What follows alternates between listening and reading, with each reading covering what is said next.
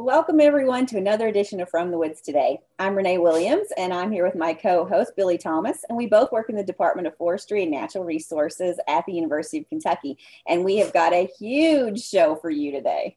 Yeah, I hope you've got a sweet tooth because we're going to be talking about something really sweet and something that's really growing here in Kentucky. We're going to featuring maple syrup today. We've got a number of speakers going to be talking about various aspects of maple syrup production here in Kentucky. We also got some other good segments as well, Renee.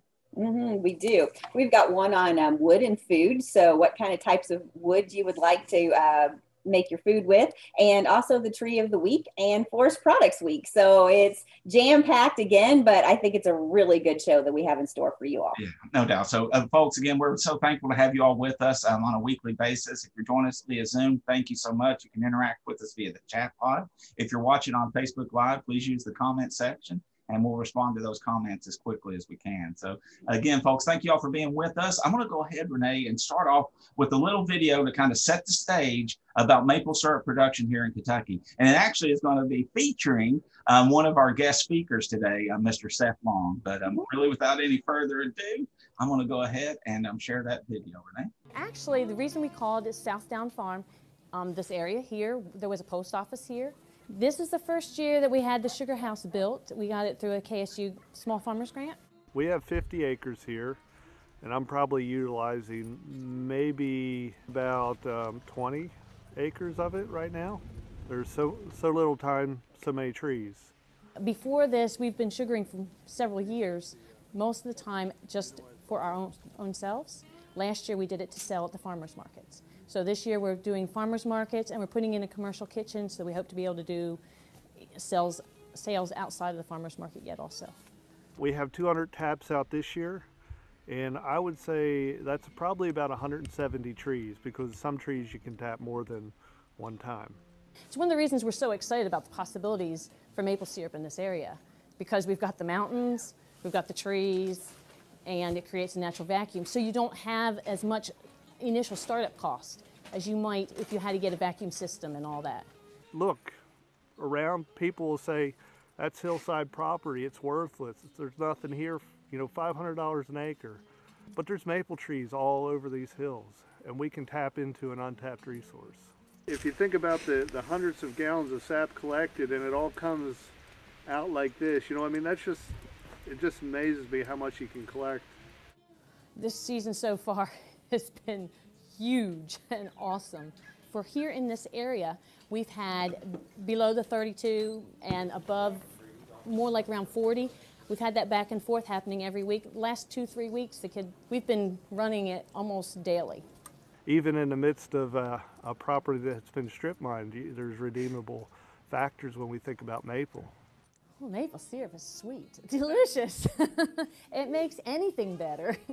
You know, we have this resource. Well, that's one thing that Letcher County has is trees. You know, this doesn't take the tree down, so it's not there anymore. Extension has helped. They've tried some things, and successes and failures that they've had helps inform us about what we should do or what we need to stay away from in doing that as well. So having a demonstration project has been really interesting to see hands-on too.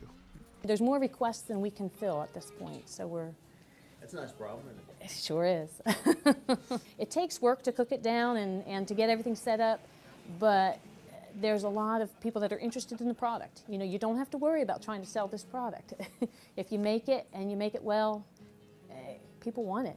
I take the opinion that there's no silver bullets out there. There's not one next thing that's going to save Appalachia, but I call maple syrup a silver BB. Just one of the things that could have an impact on agriculture in the state and Eastern Kentucky. When we think of ag, we get forgotten sometime, don't we? I mean, we think of ag and forestry, and this is a forest ag product. It's just right for us.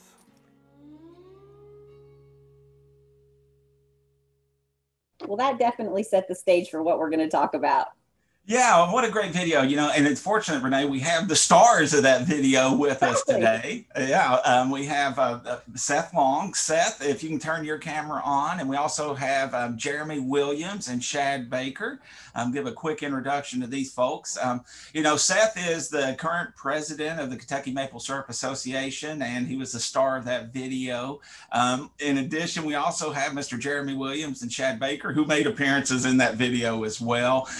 Now, you guys have been working on maple syrup for a long time. Could you give us a little kind of background about what's going on with maple syrup production here in Kentucky? Billy, I was just going to say that we didn't realize, or at least I didn't realize, that you could do this far south. And around 2008, we were hiking in Virginia, and we saw that there was a little community there called Mount Rogers in White Top, Virginia, where they were tapping. There's a local fire department that was tapping maple trees on Forest Service land for their annual fundraiser. And so we took note of this, and I'd met a guy from Maine that did this through Farm Bureau. And so we started doing a demonstration at the office in around 2012. And Seth was, I think Seth was already playing around with it at that time as well. And so it kind of started for us around that timeline, and we started the maple schools. UK Forestry had gotten Gary Graham to come down from Ohio State, and that kind of launched the whole maple school idea. And we've had maple schools every year, formal schools, since 2015. It kind of led into Seth and the association. So I'll let him talk about that part. The 2015, I will add, the 2015 event was kind of on a regional basis. Actually, probably the first 2 or 3 years was kind of on a regional basis. And we started seeing people come to these schools from South Central Kentucky, from the northern part of the state.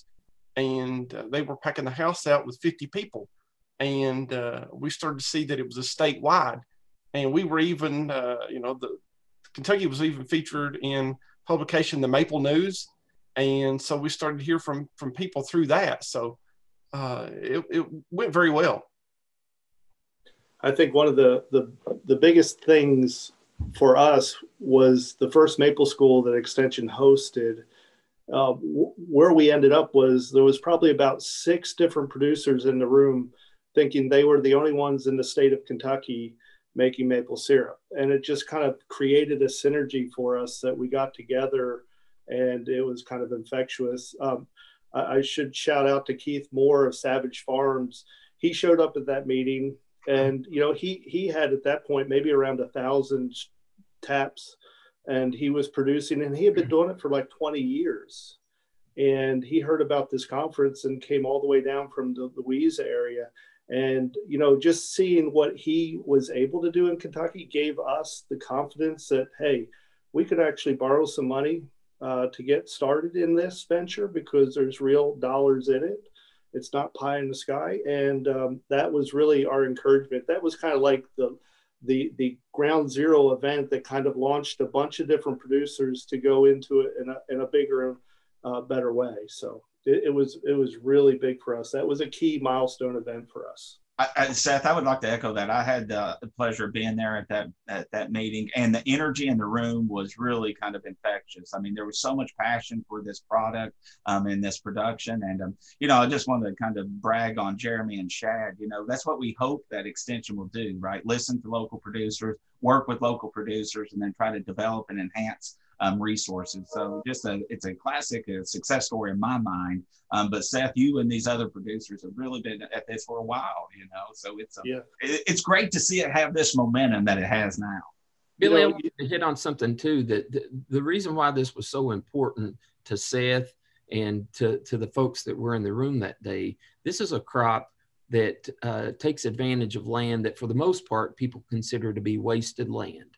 It's hillside, Eastern Kentucky type land that is not historically been used for ag, or at least it hasn't been in the last 100 years. And so this was something that people could do that made use of things that were just kind of wasted before. So I think that was some of the excitement. It's very rare that we find a commodity that benefits Eastern Kentucky.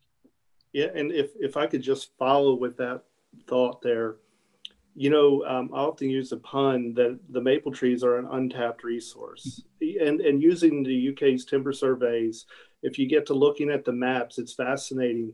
In the whole state, I believe I counted 42 million maple trees that are 8 inches or larger, ready to tap today, just sitting there, not being used.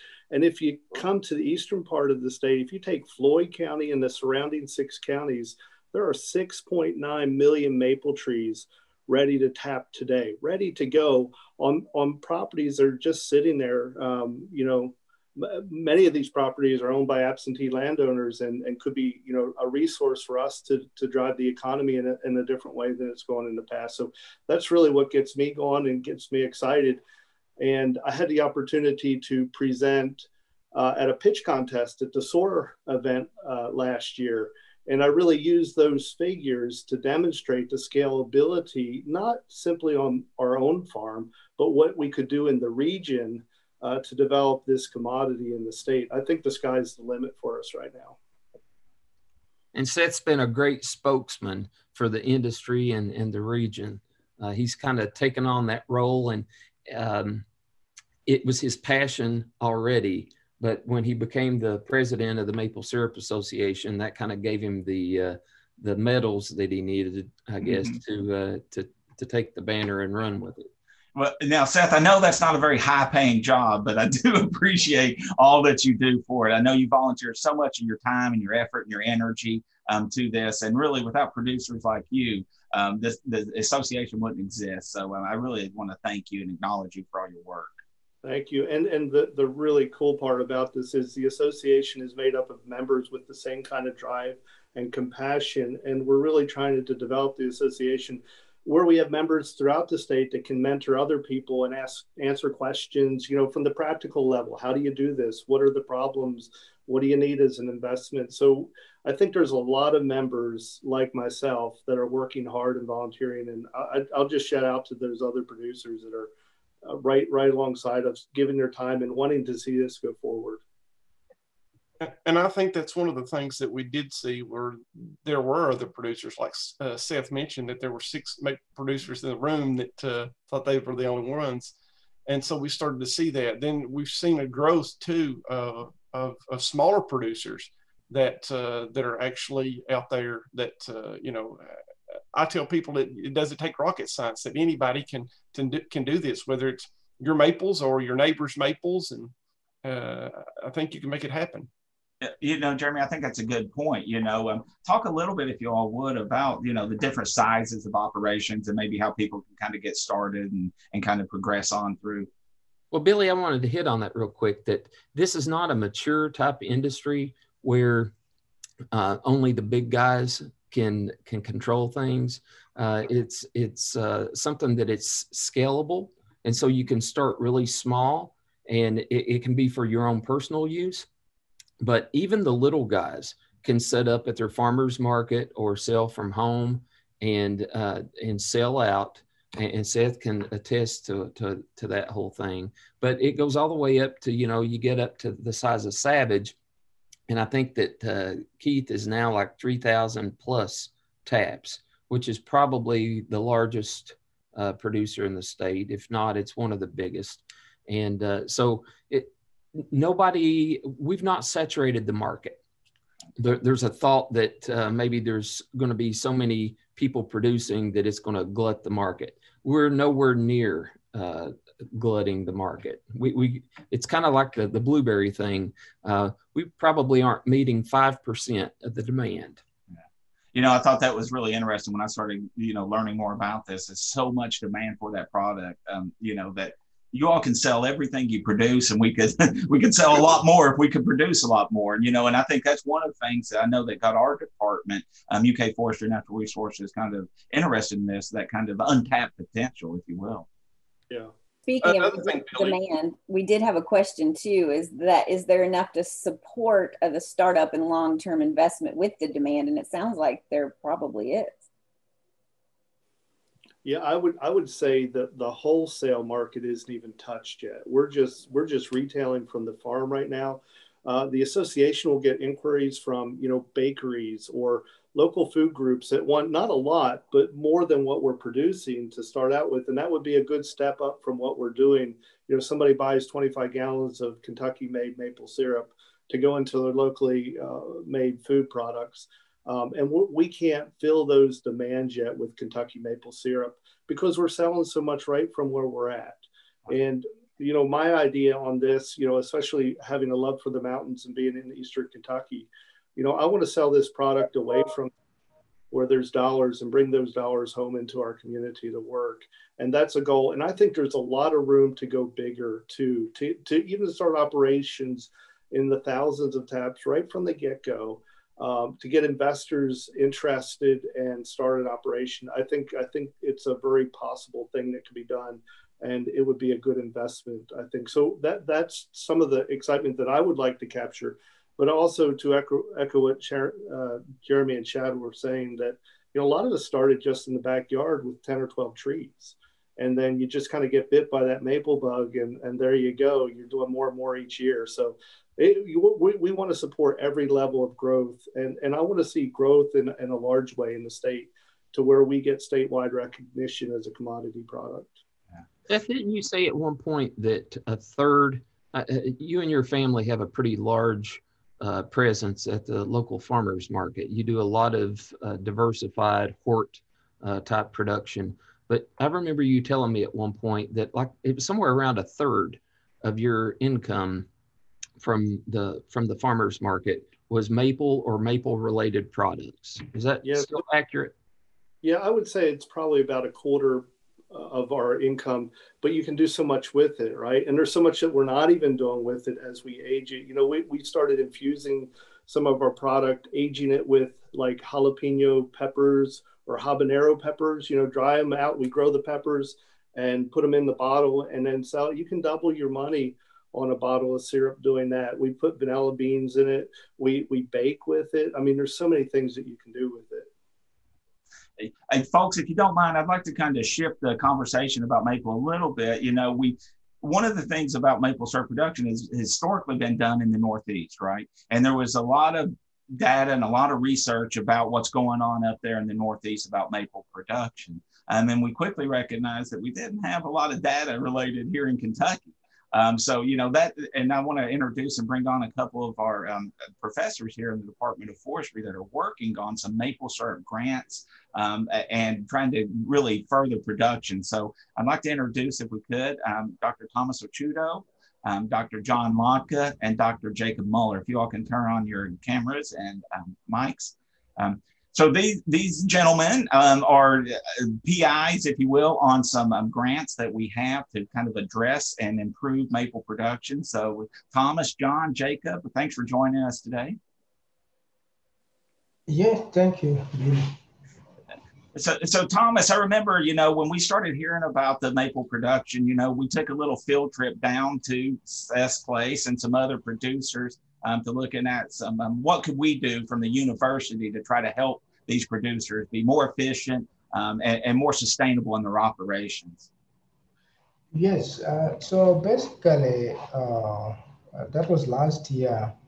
We got some information from USDA, Natural Resource Conservation Service, that they had some grant that we could apply for to help local Kentucky current maple syrup producers or those who would be interested in joining this as a business initiative.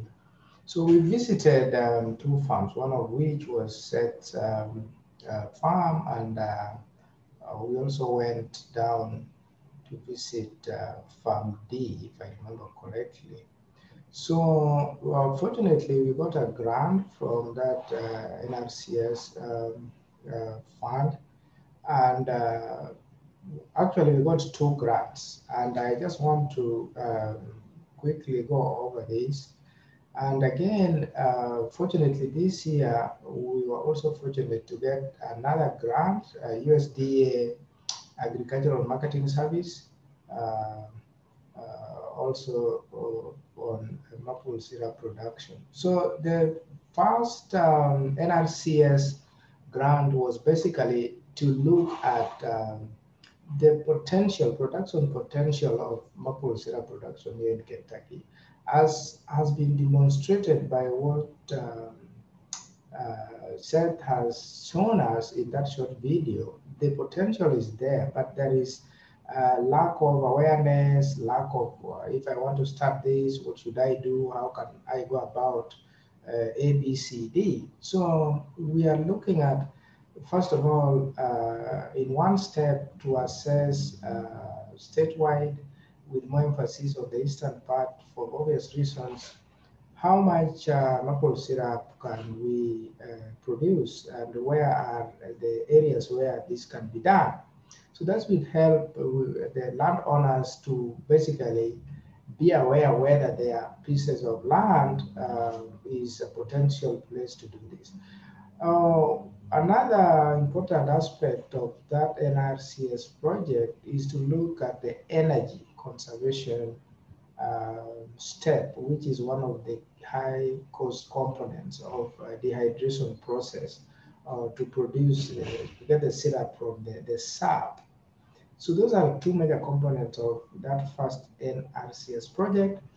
My colleague who is here with us today, Dr. John Lotka, is also working on a separate but related project that is looking at the biological aspect in terms of species and tree characteristics, how these affect maple syrup volume and sugar content.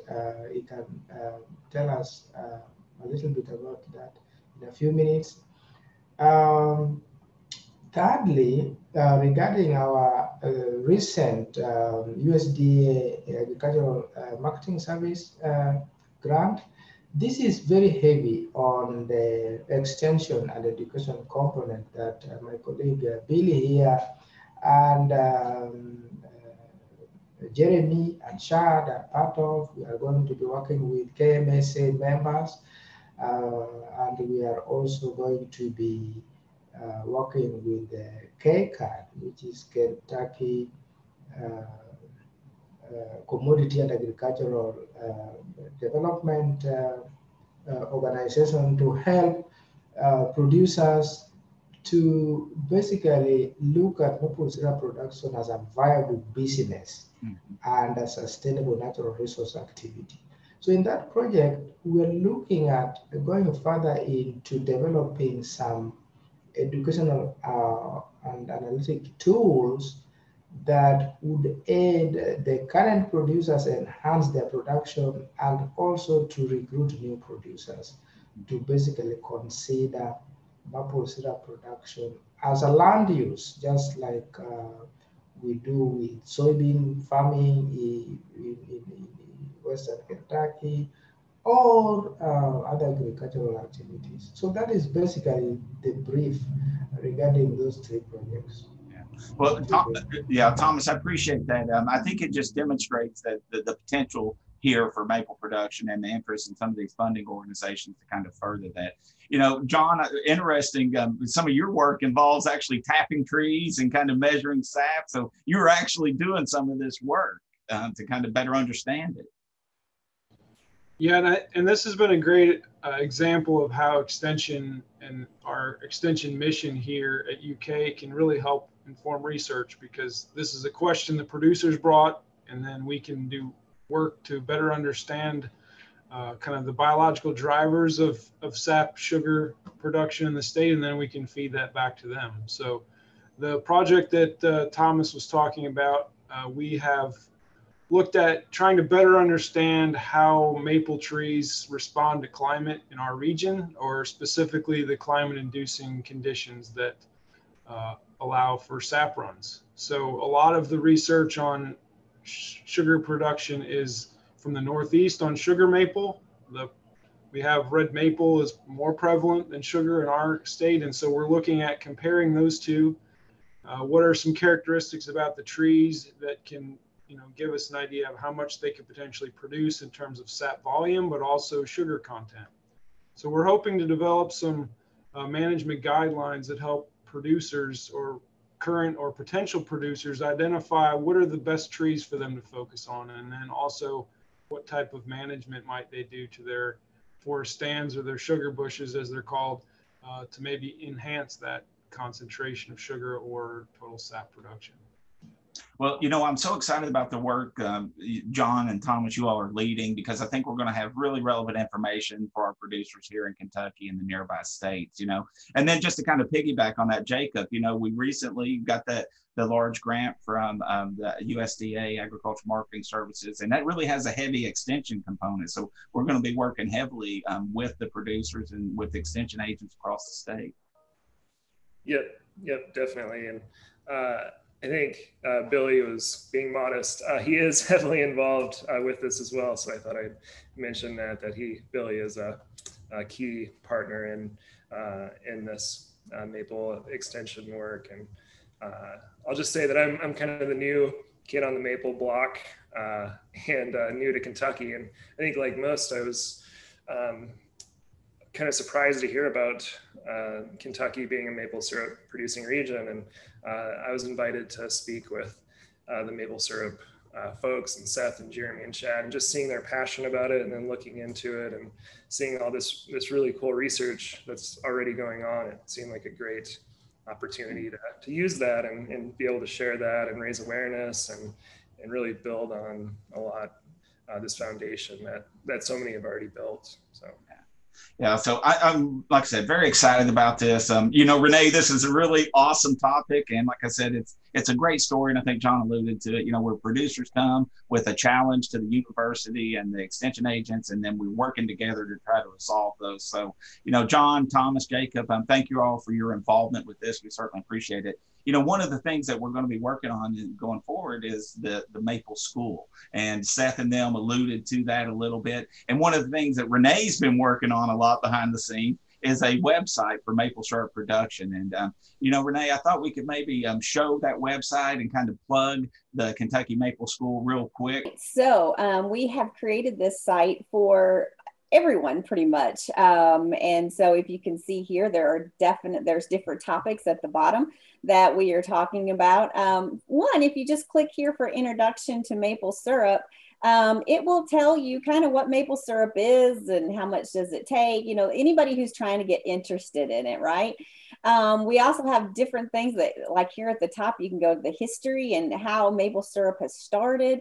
The research we're going to do coming soon now, but we're going to start putting all them. There's also resources here. You can do videos, publications, websites, and then also tapping if you're interested in it. So it's pretty much a one-stop shop for everybody. We have two different things going on too, and I can let other people discuss this, but we're going to do a Maple Day. We did this again last year was our first one, and we're going to do it again this year. Hopefully COVID will ease up by then and we'll be able to have a lot of fun with that. But the main thing that we're getting into that's coming up really quick is the Kentucky Maple School. That's going to be on November 7th. So we might actually need to talk about that just a little bit to kind of explain what is a maple school. Yeah, Renee, if you'll scroll down a little bit so people can see the agenda, and then Seth or Jeremy or Shad, y'all want to chime in a little bit and letting people know what they can expect at that Maple School. And I will tell folks it's free, but you do have to register, and it will be via Zoom. So one of the things that we have planned to do, this is not the first Maple School that we've had. It is one of many. We were hoping this year to do it in person, but COVID took that out of the picture. But we didn't cancel. With the help of University of Kentucky, we are going to have a virtual event this year and have some keynote speakers. One in particular is Glenn Goodrich. He's from Vermont. And he started with a 25 tap operation in his backyard.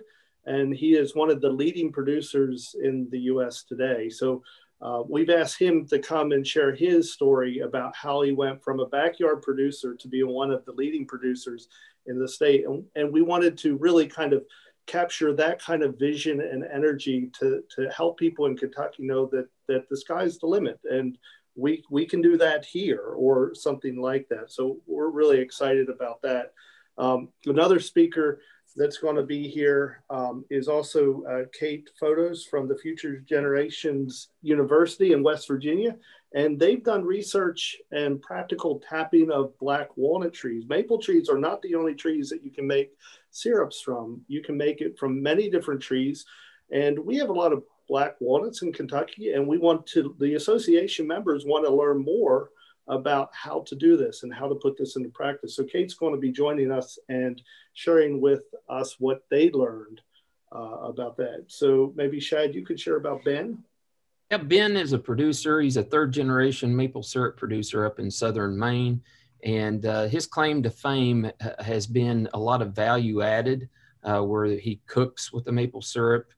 He kind of promoted the whole idea of the maple cotton candy, which if you've never had it is tremendous. I'm not really a cotton candy fan. I'll eat it, but it's nothing special. But the maple cotton candy is the bomb. It's really, really good. And it's addictive. It's like chocolate kind of addictive. But he does a lot of candied nuts, and they do a lot of maple candy and just different baking. And it's a family operation. His daughter's involved, which is kind of similar to Seth. And so he's going to be doing some hands-on cooking with maple as part of the Maple School. Yeah, so folks, we encourage you all to register for this event, and please share it with others, right? Please help us get the word out about this. That's one of the great things I love about this audience, this group that kind of tunes in weekly. You are so good about sharing this information. So please help us spread the word about this upcoming event. So, you know, folks, we've got a lot more content we're going to try to cover today's show, but I thank all of you all for your involvement. We will drop a link so you can find that registration into the chat pod, and you'll find there, and we can also post it on our Facebook page as well. So again, Renee, what a sweet topic that is, you know, and you know, we're going to keep the kind of we're going to keep on going. We're going to make all these people hungry before we even get to lunch. I know. So we're going to make everybody starving. So we have with us Eric Gracie, and I don't know if Eric wants to come on for a second, but Eric has created a nice video for us. Eric, you want to kind of intro your video a little bit before we play it? Sure. Basically, kind of profile. I noticed in the Tree of the Weeks, Lori was showing some of the uses for some of the species, and barbecuing was mentioned for several of them. And I'm a hobbyist when it comes to smoking. I've not competed or anything like that, but it's just kind of a passion of mine. Some people eat to live, and I live to eat. So I've pursued this little hobby. And what I've done is there's, I don't know, probably 8 or 9 different species of hardwoods here in Kentucky that are well suited for your grill and your smoker. Kind of just profile the smoke flavors and what wood or what food pairs up with those species of wood, and hopefully it'll help some folks out. Yeah, I know. I always have questions about that. It's like, what food is good with this? So it'd be nice to hear it from an expert. Yeah. All right. Well, Eric, thank you for your time, and let's go ahead and share his video now, Renee. Yeah.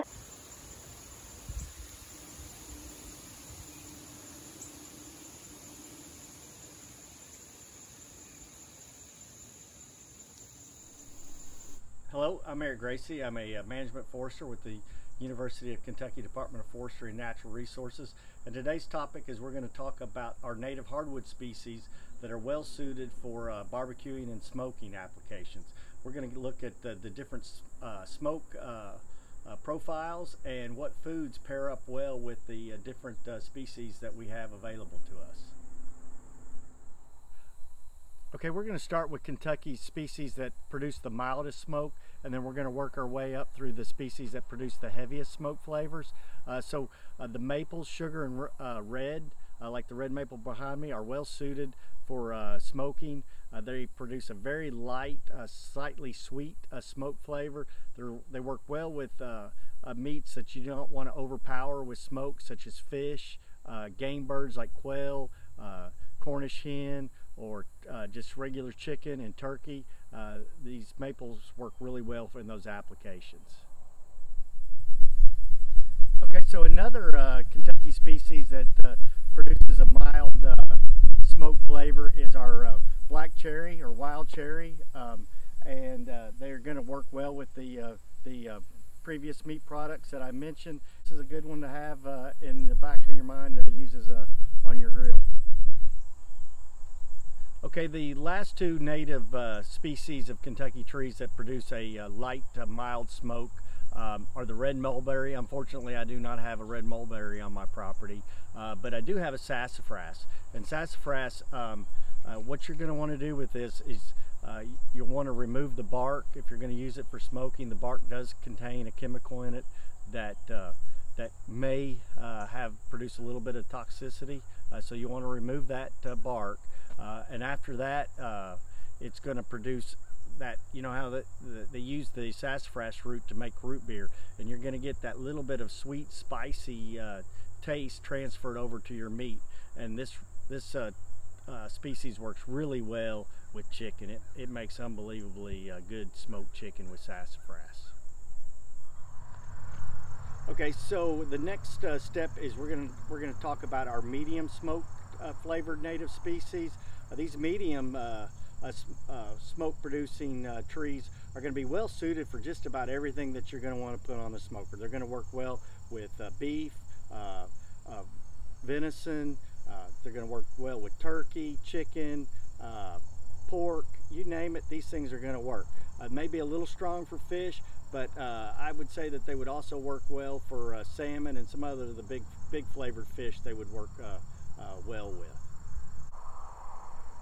Okay, so the first group of species we're going to talk about that produce this medium smoke flavor is our white oak family. Kentucky's blessed to have numerous different white oak species, such as the chinkapin oak behind me. The white oak's going to produce kind of that quintessential smoke flavor. It's not really going to be super sweet. It's not going to be really super nutty, and it really works well with basically anything that you're going to want to put on the smoker or grill. Okay, so the next medium smoke species we're going to talk about is, I'm going to lump them together, is hickory and pecan, like this little pecan I'm standing next to. So hickory is basically what 90% of the commercial restaurants and barbecue stands are using to smoke. It produces a nice sweet nutty taste. It works well with everything. Pecan, which is much more prevalent in the western part of the state, is going to produce just a little less, a little milder flavor, but it's going to taste a lot like hickory. Okay, so the last medium species that we're going to talk about is my favorite. Unfortunately, I don't have a tree to stand next to, but it's apple. Apple is well suited for all the meats that I've mentioned previously. I like it because one, it smells absolutely wonderful while it's on the smoker, and it produces light, sweet smoke that really pairs well with the stuff that I like: chicken, pork, and I actually use this for salmon as well, and it really makes a nice salmon. Okay, so we have two native species that produce a really strong smoky flavor. It's red oak. You will want to experiment with it. In my opinion, it gets a little bit of a bitter smoke. I'm not a real big fan of red oak, but there are folks that really like it. So don't take my word for it. Try it yourself. The other is black walnut. Black walnut produces a really heavy, strong smoke. If you've ever burned it in your fireplace, the smoke smells absolutely wonderful with it. But I would caution using it alone in your smoker. It normally works better if you're mixing it with some milder woods. Say if you don't have, you mix it with an apple and walnut, or an oak and a walnut, something like that would be better than just trying to use black walnut by itself.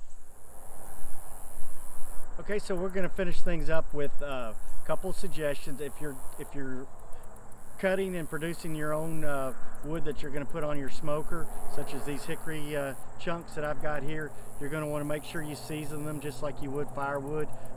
You know, unseasoned wood's going to produce creosote in a smoker, and that creosote's going to make your meat taste really bitter and nasty. Also, don't overlook the use of hickory nut shells. They make great chips. They're good in your smoker, they're good on your grill. They'll really spice things up in your cooking. And like I said, everything that I've passed on is just kind of my opinion and personal preference. It's going to be the fun of barbecuing is the experimentation to find out what you like, the woods that you like, and what you enjoy. And you really can't go wrong. It's hard to produce something off of a grill or smoker that's not good.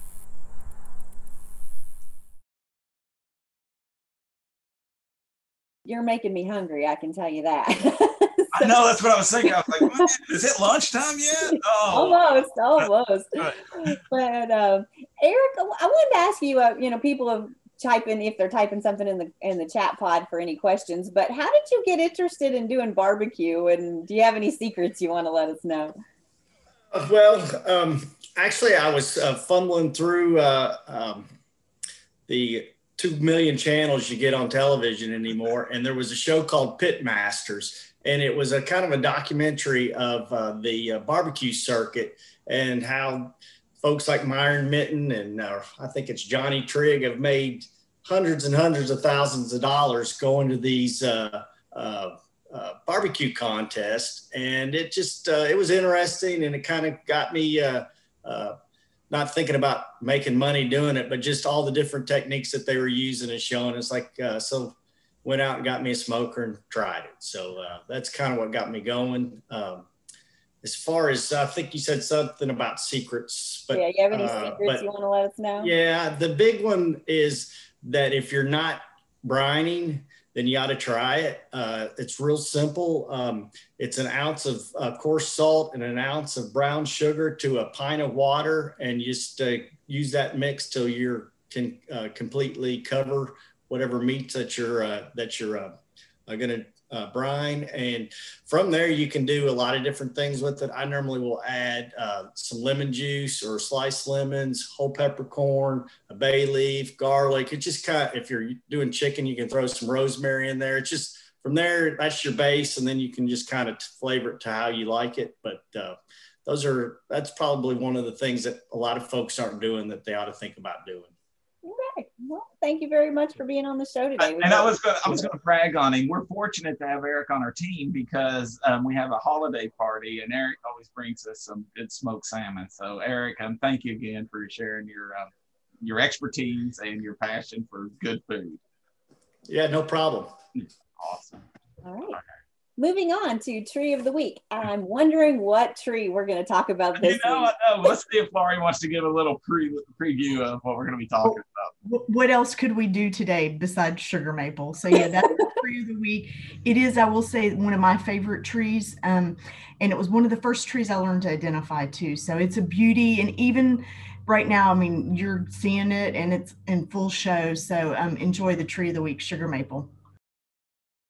I'm Laurie Thomas with the University of Kentucky Forestry and Natural Resources Extension, and I'm here with the Tree of the Week, the sugar maple.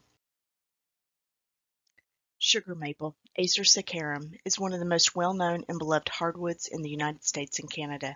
In fact, more states have claimed sugar maple as their state tree than any other single species, and it's the national tree of Canada. It's the state tree of New York, West Virginia, Wisconsin, and Vermont. It's also called hard maple or rock maple. Sugar maple is slow-growing and long-lived. In fact, it can live to be 300 to 400 years old. Sugar maple typically grows 80 to 120 feet tall and up to 3 feet in diameter. This beautiful tree is a wonderful landscape tree and an important timber tree, and is the principal source for maple syrup production. Sugar maple's native range includes eastern and northeastern North America. Sugar maple is a common forest tree in Kentucky. It commonly occurs in rich, moist woods, in coves, and other sheltered locations on the lower slopes, but it can also be found growing on drier uplands. Sugar maple grows in loamy sands and silt loams, but does best in well-drained loam soils. It is very shade tolerant, and only American beech equals it in shade tolerance. Sugar maple is a deciduous tree with oppositely arranged leaves, as you can see in the photo. The leaves are simple in form and about 3 to 6 inches long. They typically have 5 lobes, and the margins are entire or smooth as compared to red maple that has serrated margins. The leaves are palmately veined, with the veins originating from the central point at the base of the leaf. The leaves are green above and pale below. Sugar maple, with its beautiful form and brilliant multicolored display of fall color, is a popular shade tree in eastern North America, and fall colors range from gold to orange to a vivid red. Sugar maple can be either monoecious, male and female flowers on the same tree, or dioecious, with male and female flowers on separate trees. The flowers are small, light greenish-yellow, and they hang in clusters of 8 to 14 flowers, and the flowers are on slender stems. They bloom slightly before the leaves emerge. The flowers are wind-pollinated, and sugar maple seldom flowers before 20 years of age. The fruit is a double or paired samara which has wings, and the wings are papery in texture. The paired samara resembles a horseshoe shape. They're about 1 inch long and hang in clusters. Usually only one of the paired samaras is filled with a seed, but occasionally both samaras will have a seed or be empty. When mature, the samaras turn yellowish green and fall about 2 weeks after they ripen in autumn. Trees start producing seed between 30 and 40 years, with good seed crops every 2 to 5 years. Seeds are dispersed by wind, and seeds have an extremely high germination capacity of up to 95%. Sugar maple is also capable of vegetative reproduction by stump sprouting, especially in the northern part of its range. Sugar maple has value to wildlife. It is commonly browsed by white-tailed deer, moose, and snowshoe hare. The seeds, buds, twigs, and leaves are eaten by red, gray, and flying squirrels. Porcupines eat the bark, and in some instances even girdle the upper stems of trees. Numerous cavity nesting birds nest in sugar maple, including chickadee, flicker, pileated woodpecker, and screech owl. The bark is light gray to grayish brown. As the tree grows and ages, the bark develops furrows with long, thick, irregular, firm ridges that appear to curl outward. Sugar maple wood is tough, durable, hard, heavy, and strong, thus the common name, hard maple. The sapwood of sugar maple is commonly used for lumber, and it ranges in color from nearly white to cream color with a reddish or golden hue. The heartwood tends to be darker and kind of a reddish-brown in color. Bird's eye is a figure, and a figure describes the distinctive pattern that results from various grain orientations in the wood, but bird's eye is that it's most commonly found in sugar maple. It's called bird's eye because the tiny knots in the grain resemble small bird's eyes. The figure is reportedly caused by unfavorable growing conditions for the tree. Sugar maple can also have curly or quilted grain patterns. Sugar maple is an important and valuable timber tree that is used to produce products such as furniture, veneer, paneling, flooring, gun stocks, sporting goods, bowling pins, and musical instruments. It's also the wood used for NBA basketball floors. It is also the primary source of maple sugar and maple syrup, which is a very important industry in much of eastern North America. The national champion sugar maple is in New London, Connecticut. It's 219 inches in circumference, 123 feet tall, with an 86-foot crown spread. The Kentucky champion sugar maple is in Daviess County. It's 207 inches in circumference, 90 feet tall, with a 91-foot crown spread. If you'd like to know more about champion trees, check out American Forest National Register of Champion Trees, or check out Kentucky champion trees with the Kentucky Division of Forestry. Now for a few fun facts about sugar maple. Maple trees are tapped in early spring with the first flow of sap. The sap is collected, boiled, or evaporated into a syrup, and it takes 35 to 50 gallons of maple sap to produce 1 gallon of maple syrup.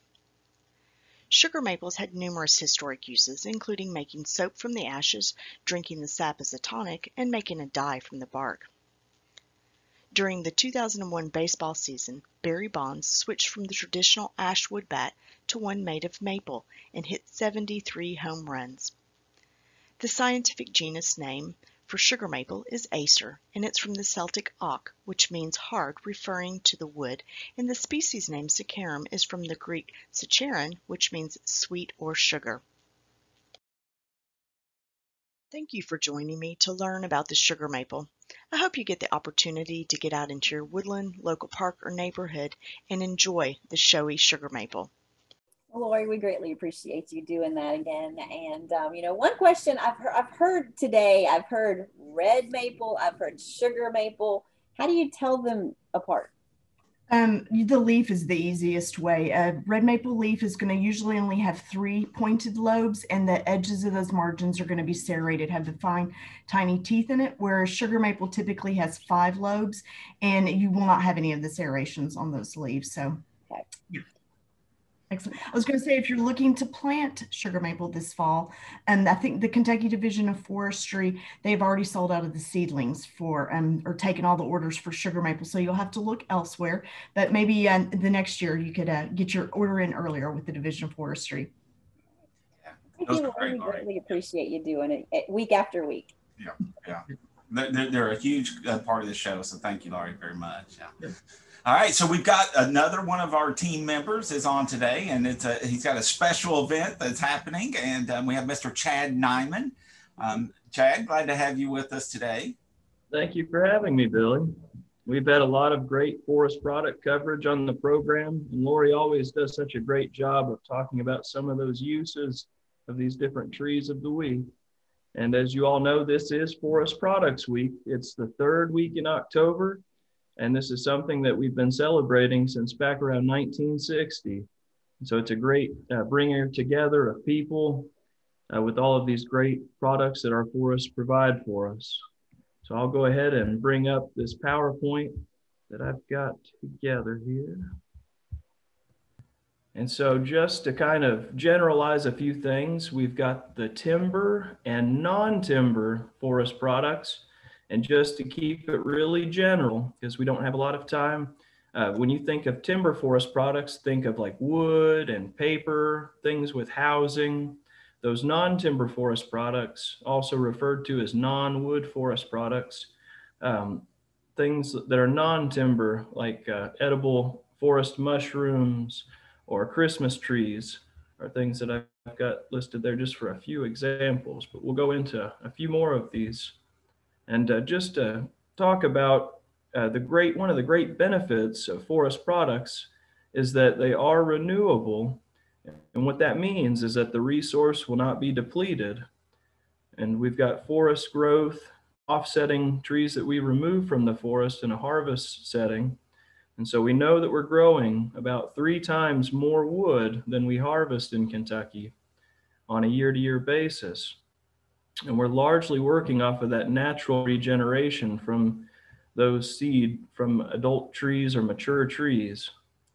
And for all of this to happen, that growing space needs to not be developed. Those woods need to be protected from invading insects, plants, and disease that Dr. Ellen Crocker talks about in this program and some of our other episodes. And so all of that needs to be accounted for, and having forest managers, different foresters involved in these processes can help in planning and making sure that your objectives are being met that you want to achieve. And so just thinking about, where do our wood and forest products come from? We all have different interests. I hope that we'll be able to highlight some of the different ways that your life might be a little bit different without forests and all the folks that are involved in producing these forest products.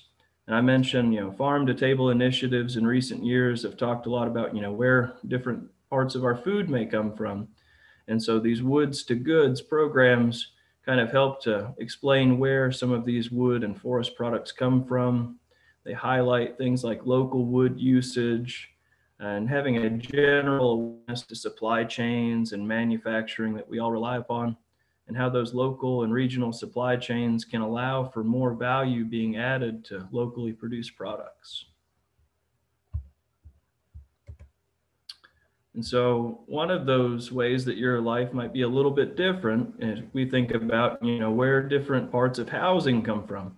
And so the framing of a home is typically softwood, pine, spruce, and fir, but you've got things like hardwood flooring and doors and cabinets, stair treads and banisters. Things like tissue and toilet paper have become very popular items in conversation with everything going on with the COVID pandemic. When we look at wood, it really is a future material in multi-story construction. Whether you know it or not, mass timber is coming. Most of this so far is almost exclusively softwood due to the building codes.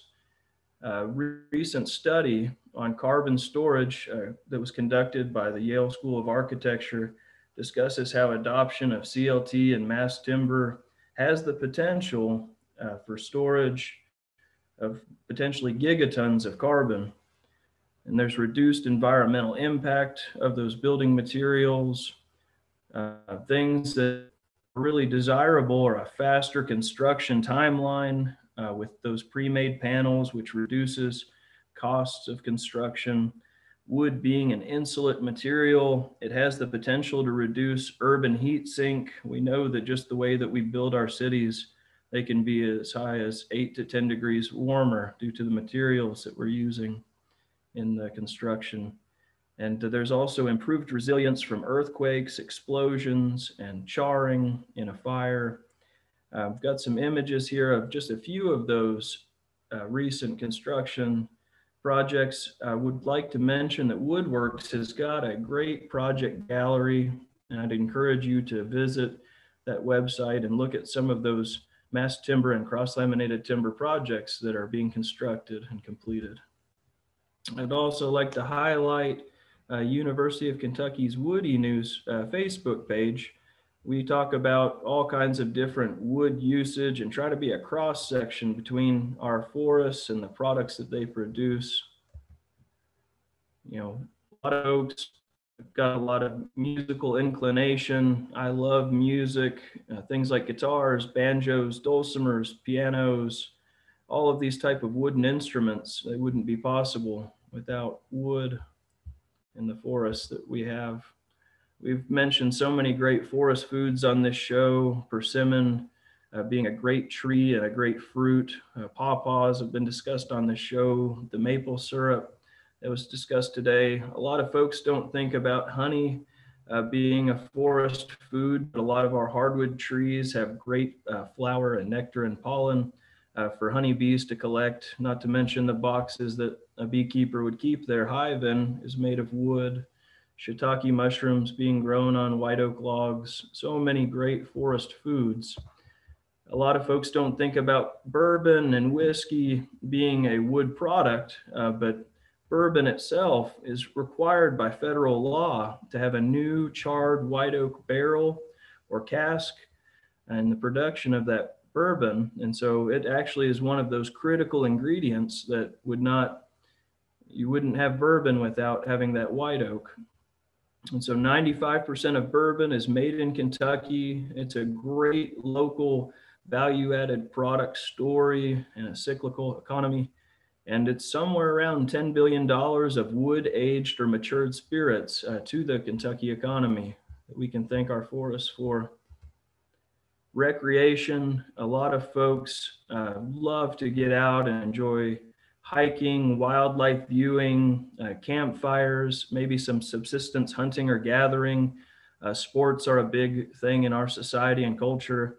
Everything from Persimmon Golf Club heads, Louisville Slugger baseball bats, hockey sticks, bowling lanes, basketball courts, so many things that wouldn't exist in the capacity that they do today without wood products in our forests. And I just want to mention briefly, usually we'll have some activities on campus to highlight these wood to goods activities and some of the campus wood upcycling program and campus sawmill activities that we have. We do have here on the left is a picture of some slabs taken from pin oak trees from around the new Gatton Student Center. And you can see those live edge tables are now installed with a storyboard explaining the whole process in the ballroom of the Student Center. And you can see just outside of the Student Center ballroom there is a red oak tree that was just recently taken down and slabbed out with this Lucas sawmill that was recently donated with funds from the Coca-Cola Company.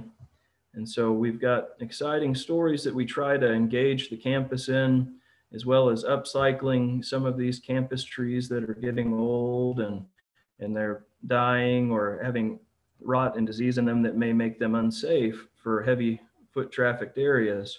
So trying to use that wood in the classroom and getting students engaged with these unique materials.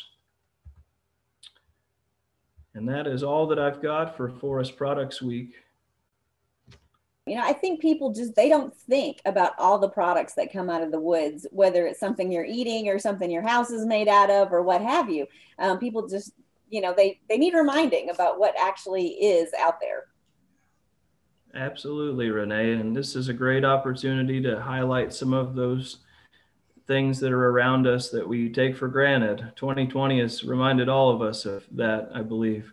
Yeah, definitely, definitely. Well, thanks again for that presentation, Chad. We greatly appreciate it. Yeah, it was very good, Chad. Thanks for all you do, really.